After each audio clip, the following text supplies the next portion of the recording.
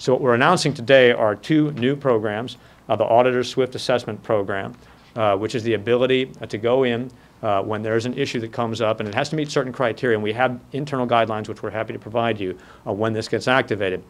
But basically, if there's a credible allegation made of major waste or abuse of public resources, or an allegation that would cause people to lose confidence in the performance of their government officials, that might involve less money, but something really egregious like doing political work on state time or something like that. We will evaluate the allegations made and determine if they're credible. And if they are credible, we will move very rapidly to have those things addressed. We'll have Daryl Moore leading it. Daryl, as you all know, was the Greene County prosecutor.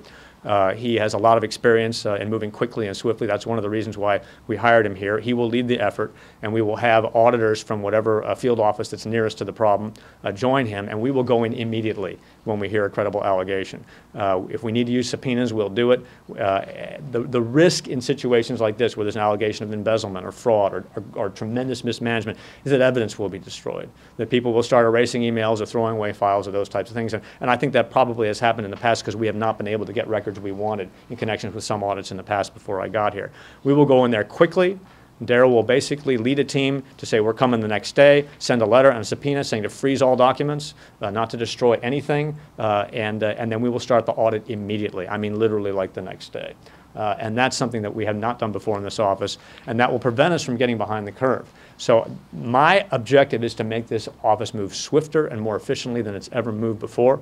Too often, the state auditor goes into an organization, finds serious problems, failure to obtain competitive bids, failure to segregate duties that might encourage embezzlement or serious misconduct. And we make a recommendation.